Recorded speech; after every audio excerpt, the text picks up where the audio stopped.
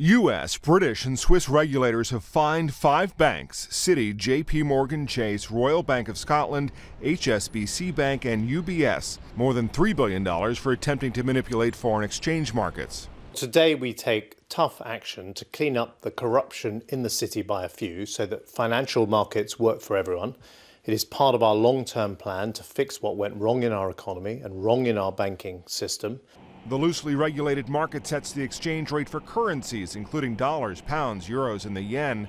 The impacts of those trades are far-reaching. Trillions of dollars in financial contracts are based on the foreign exchange rates. And those contracts are bought and sold by big institutional investors like pension funds. These penalties are the latest scar on an industry which helped trigger the global financial crisis and was recently caught rigging interest rates.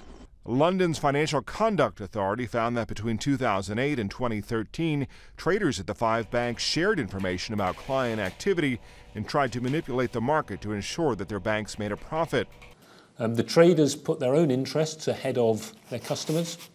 They manipulated the market, or attempted to manipulate the market, and abused the trust, I think, of the public, and certainly us as regulators.